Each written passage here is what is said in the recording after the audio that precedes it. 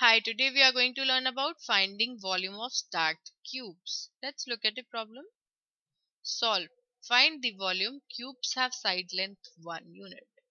Now we can see here the figure is made up of several cubes. So what will be the volume of one cube? Volume of cube is given as side cube and side length is given as 1 unit. So 1 cube, so 1 cubic units. So let us count the number of cubes in this figure.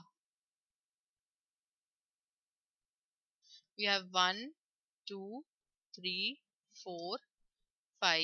This one is 6 because the third one, this entire row is placed on the sixth cube.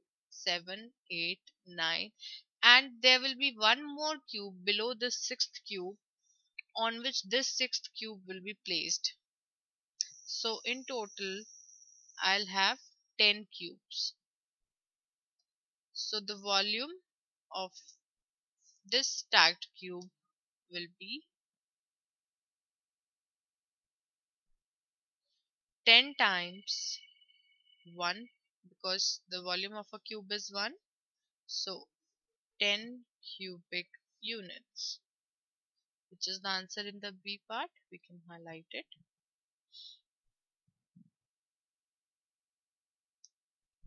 Next problem. Solve. Find the volume. Cubes have side length 1 unit.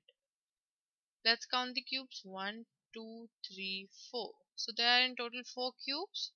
So volume of this figure will be 4 times 1 because volume of 1 cube is 1 cubic units we found out in the last problem.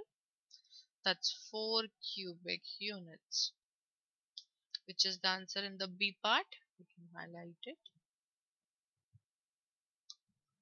Next problem. Find the volume. Cubes have side length 1 unit. Let's count the cubes again. 1, 2, this will be 3 on which the above entire row is placed. 4, 5, 6. In total we have 6 cubes. So the volume will be given as 6 times 1, that's 6 cubic units, which is the answer in the C part. We can highlight it.